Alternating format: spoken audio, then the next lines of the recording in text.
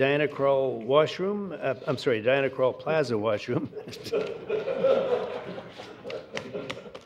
Can't be right all the time. This isn't your typical debate at Nanaimo City Council. There is, however, the somewhat typical grandstanding for the TV cameras, sarcasm for sarcasm's sake, and witty remarks to emphasize intelligence. At 2 o'clock in the morning, stand outside Mambo's Pizza, where there's a long lineup and a lot of people are not there for pizza, I can tell you. But when the topic on the table is a public toilet, the bowl runneth over. And we're spending money like drunken sailors, $100,000 for a toilet. I can't believe this. Where's the outrage? All those in favor? In the end, it was 8-1 in favor of spending about $100,000 on a public toilet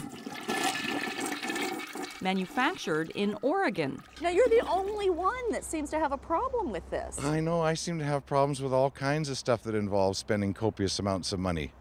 Cheapskate. I know. Stop it, you guys. Stop it. This proposed luxury loo would be right here in Diana Krall Plaza in the center of downtown Nanaimo. The price tag, as we've mentioned, is $100,000 with an additional $10,000 per year to maintain it. I think I can buy one at Home Depot for 125 bucks. So there's a lot of other things I would like to see that money spent on. $100,000 for a number of facilities downtown, I take it? One. For one. That sounds like a lot of money for one toilet. But $100,000 loo, I don't know. Sounds like something from Victoria. Funny he should say that.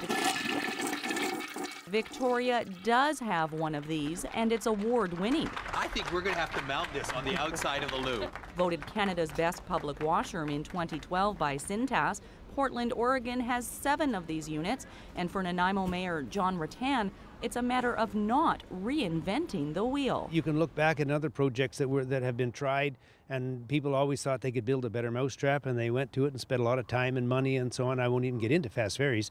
And their end result was it just didn't work. Yes, it's convenient to have a public washroom, especially if it's well maintained and enjoyable to use. When you gotta go, you gotta go. But did you know that 324 tickets were handed out for public urination and defecation last year? That means people are actually going to the bathroom like right there and maybe over there. I think that if there's a problem there and that with what they're trying to do with the downtown, if they're trying to improve it, then they need to at least have a strategy. I don't know if $100,000 is the right strategy, but I don't think it's necessarily the wrong one either. And honestly, I don't want people taking a dump all over the place. So I guess if it's needed, then it stops people being in the streets. There's so much talk that goes on, so much rhetoric. We need this, we need that, we need it square, we need it round, and it goes on and on and on. These are ready, they're built, they work. Let's just buy it and get on with it. Because if we sit around and get on with it, otherwise we're going to have all kinds of committees struck, and people are going to have all kinds of plans. There'll be color choices they'll want. Do we want a half moon on the door or not?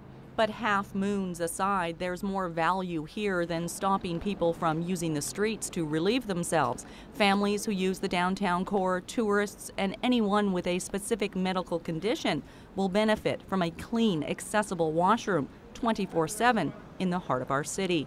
No one seems to be denying that. In Nanaimo, I'm Kate Bergen.